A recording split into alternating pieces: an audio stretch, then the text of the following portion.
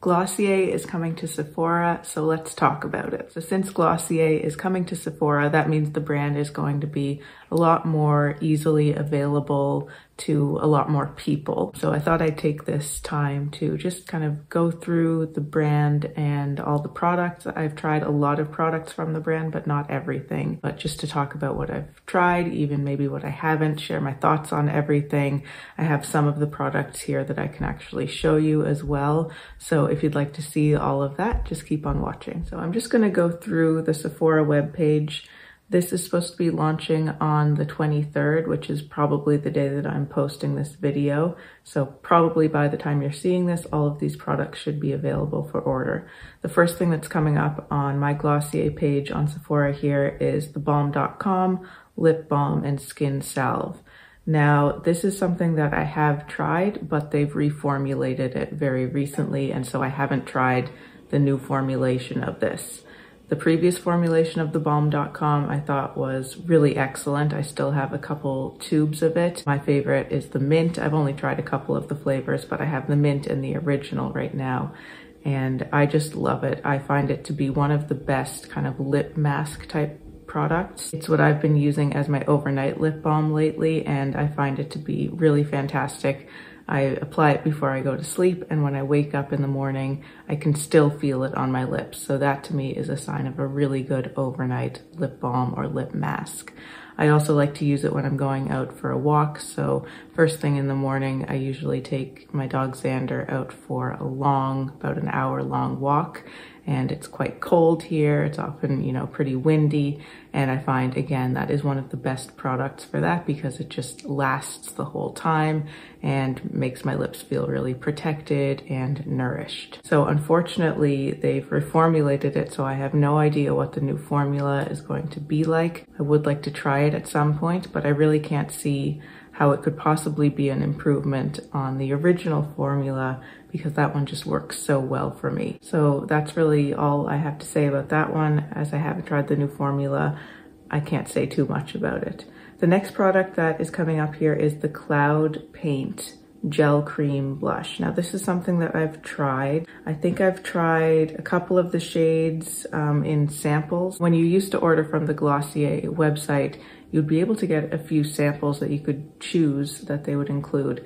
I don't think they do that anymore. The last time I ordered from Glossier, there was no option to add samples, which is really a shame because I find that to be the best way to try new products really is through samples. Then you don't have to commit, but you still get the opportunity to try the formulas and colors. So unfortunately, I don't think they have samples. Maybe on Sephora, they'll start to do some of their rewards or their, you know, extra add-ons with purchase, or even samples will be Glossier products. That would be fantastic. But back to the Cloud Paint. So I have tried it. My impression of it is that it's very highly pigmented, so a very, very tiny bit goes a long way. That can be good, but it also means you have to be a little bit more careful when you're applying it. But I do remember it being really easy to blend out and really easy to work with. You just have to be careful not to apply too much. And I think this is one of those products that's probably a really good bang for your buck. So this is $26 Canadian, and it has 10 milliliters in it, and I think that's just going to last a very long time. I think it would be quite difficult to go through one of those. And they have a decent range of colors. I would love to see a muted, quite cool tone shade. They have Dusk, which is a brownish nude, which is quite muted, but it's on the warmer side. They have a nice kind of light pink. That's a cooler tone, but again, it's a pink. It's not really a nude or a muted color. And then the shade Beam is a soft peach, which again, it's not that muted and it's on the warmer side.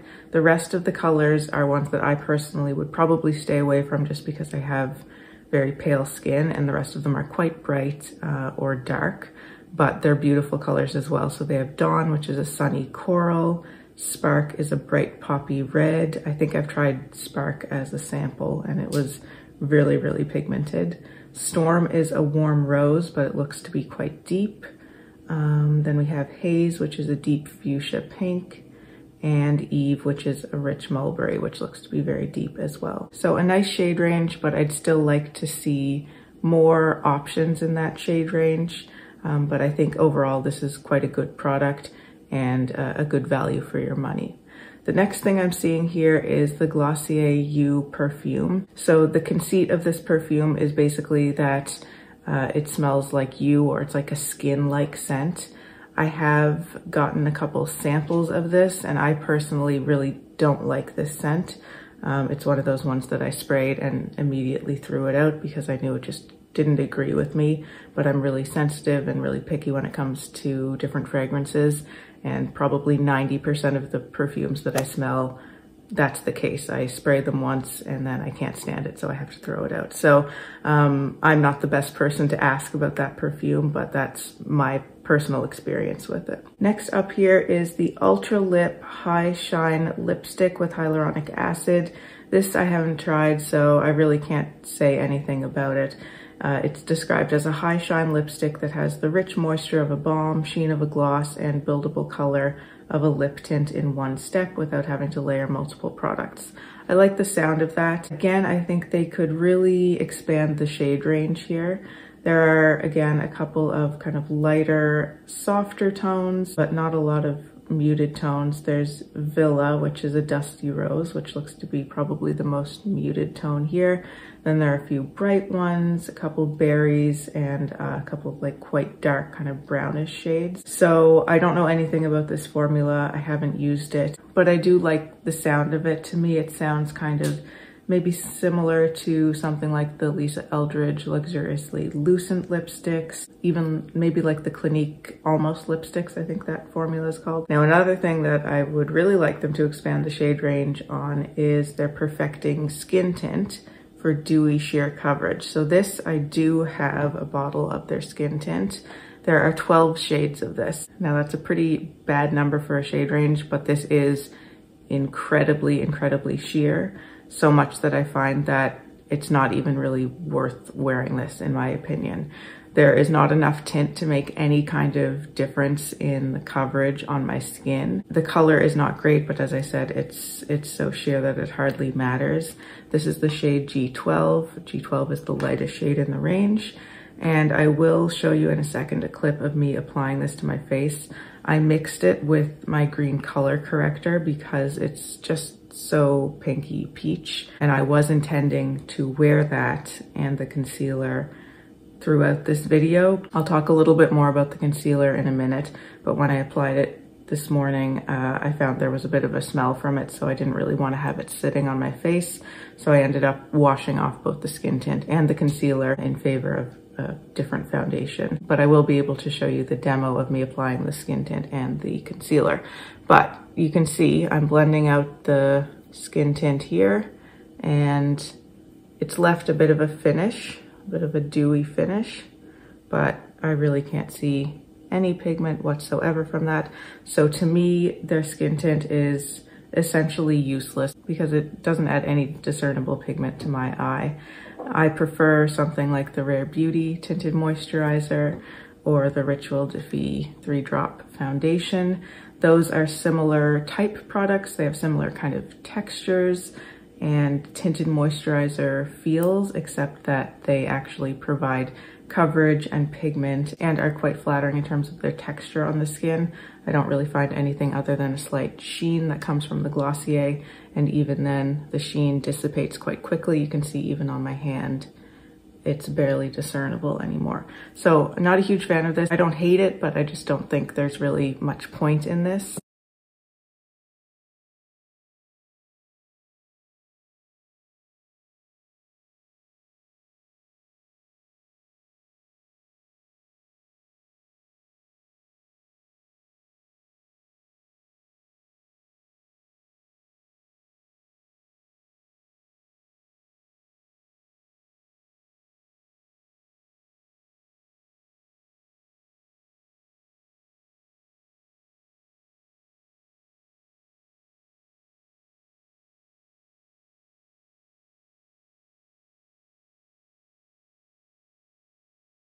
The concealer, on the other hand, I do really like. So I have 2 shades of their concealer. Let me pull it up on the site here.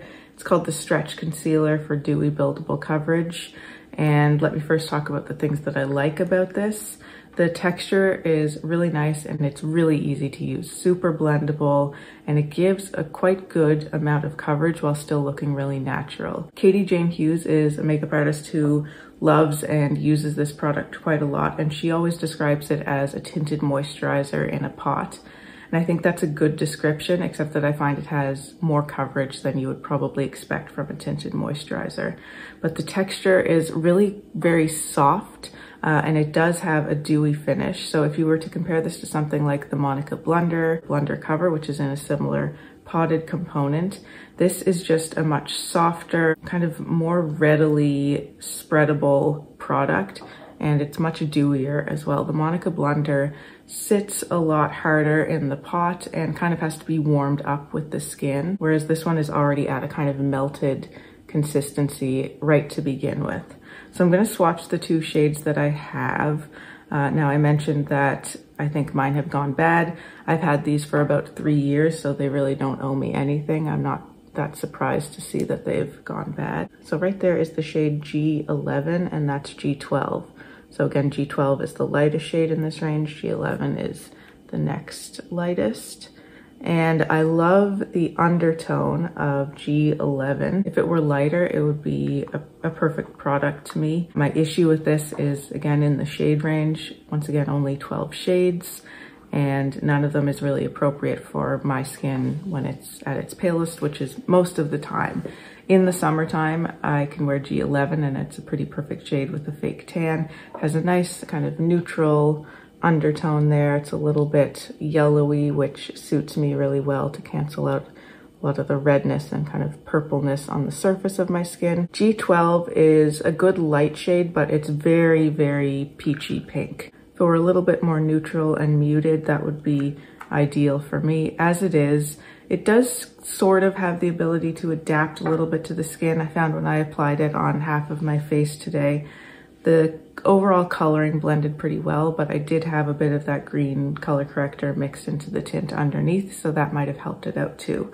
So overall, I think this is an excellent product. Gives really nice coverage, gives a beautiful, beautiful finish on the skin. Before I washed it off today, I was really admiring how it looked. My skin just looked like skin, but super healthy and really nicely moisturized and evened out. So I think that's a great one if you can find your shade. And I really hope that with this introduction of Glossier into Sephora, that may allow them to invest into expanding their shade range, because I know they could use more shades in the very fair range, and looking at the shade range, they could definitely expand in the deeper range and probably in the mids as well. Not only with the depths, but with their undertones. They could really go a long way to improving that. Okay, the Glassy High Shine Lip Gloss. I don't know anything about that, so I can't really share any opinions there. They have a clear one. They have a holographic, which has an opalescent shimmer. And then there is a sheer red shade as well. They also have the Generation G Sheer Matte Lipstick. So again, I haven't tried this and I really don't have anything to say about it. Looking at the shade range, they look to all be kind of deeper colors, but they are described as sheer. So they're probably the type of thing that you could build up. You could get a sheer layer and not have it looking too dark, or build it up to get a little bit more impact from it. The Glossier Boy Brow, this is one of their most famous and most popular products, and I have used this. I think I had the shade Blonde and I liked it, but I didn't find it to be anything exceptional. It was a good brow gel. I liked that the little spoolie was very small, so that allowed you to get some precision when using this, but I didn't find it to be anything special compared to other brow gels that I've tried. And I actually prefer the Kosas brow gel to that one because I think it's a little bit quicker and easier to use. I also found that the Glossier one dried out fairly quickly, so that was a downside for that one, but it was okay. They also have the You perfume in solid form. I haven't tried that, but I know I wouldn't like the scent of it. The Monochromes Essential Eyeshadow Trio Palette.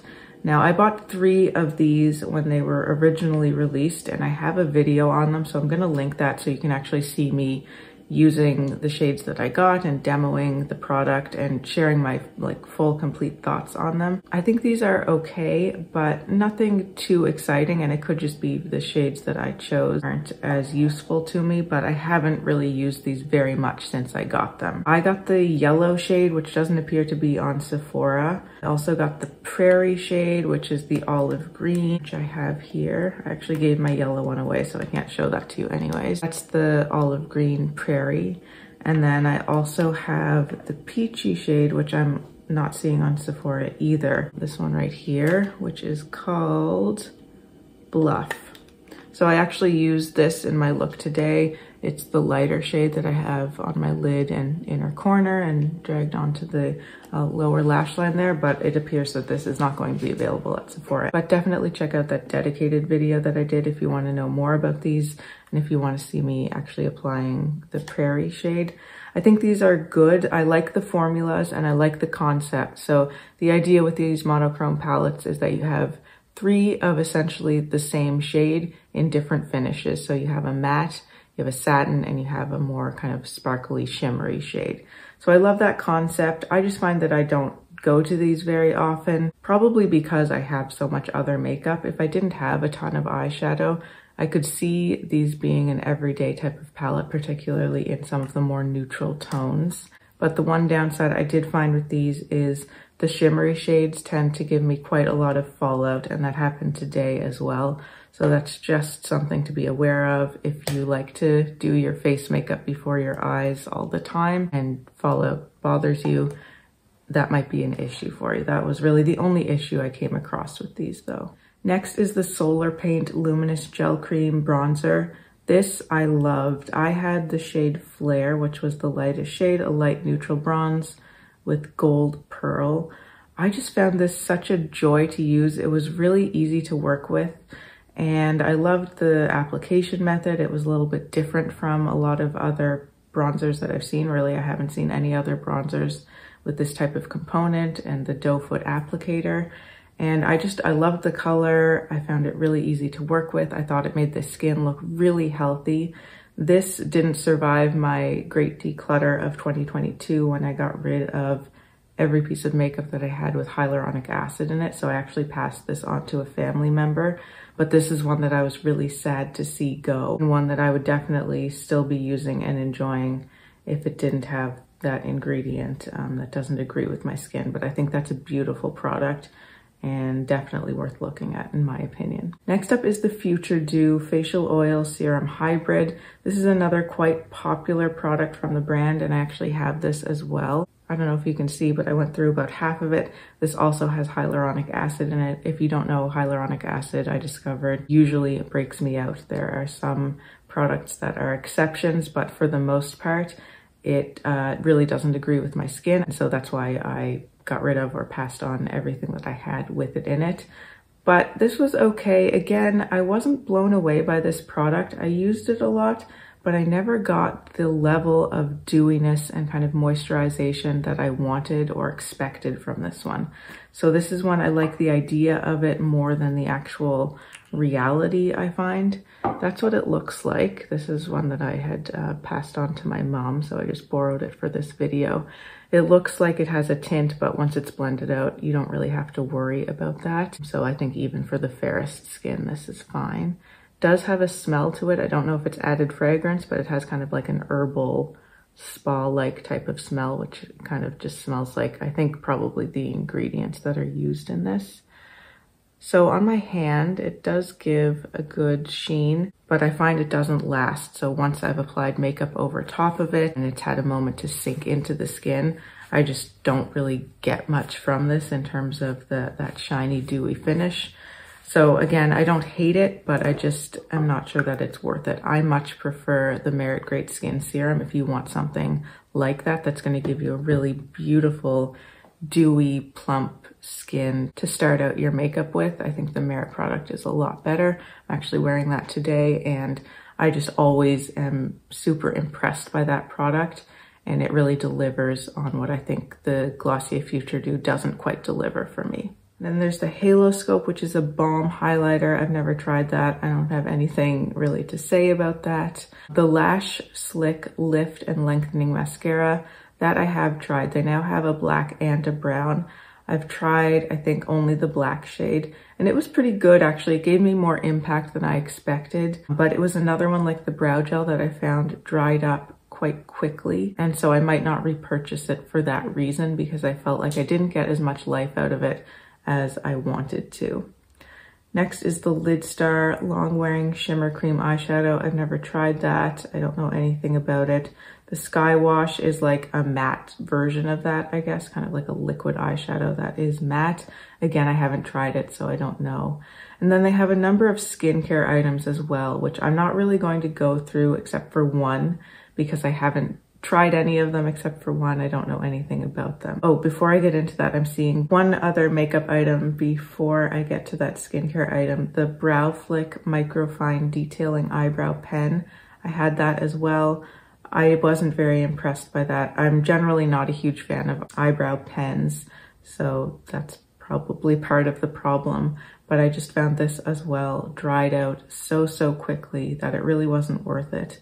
I had the blonde shade though, so that could have been an issue as well, although I do tend to often prefer to go for like blonde or lighter eyebrow shades.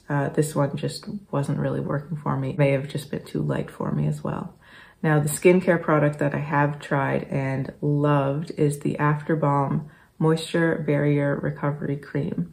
I've gone through only one of these, and it was quite recently. I bought it, I think, from their Black Friday sale and used it up quite quickly. So that was one slight downside, is that how quickly I went through it.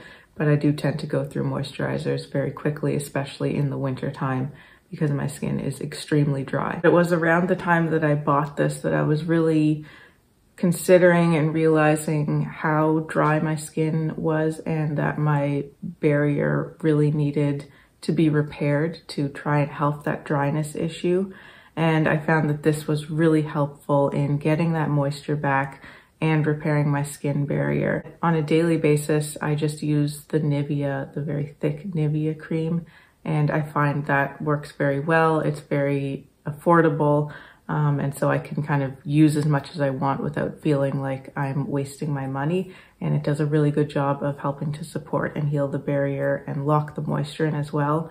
But the Glossier After Balm, I have to say, does an even better job than the Nivea cream, because it just seems to form an even stronger physical barrier on the skin. So this is another product like the Glossier Lip Balm that I can put it on at night, and when I wake up, I can still feel that moisture is on my skin and that there's still that kind of slight physical barrier from it. So I think the After Balm is really an excellent product, and it may be something that I repurchase now that it's going to be available at Sephora, because when you order from the Glossier website to Canada, you have to pay duties and all of that, which is going to be great to be able to avoid that. The one downside I found is that it would often pill, so I ended up not wearing it under makeup very much because it did have that tendency to pill. So then I just started reserving it as a nighttime moisturizer and barrier cream, and for me, that was the best purpose for this. So those are all the thoughts I could share about Glossier as it's coming to Sephora. Let me know if you have any questions or comments below. I would also love to hear if you have any favorites or fails from Glossier. Let me know about that in the comments as well. If you'd like to see more from me and you haven't subscribed to my channel already, I'd love for you to do so. Thank you so much for watching. Take care, and I'll see you in my next video. Bye.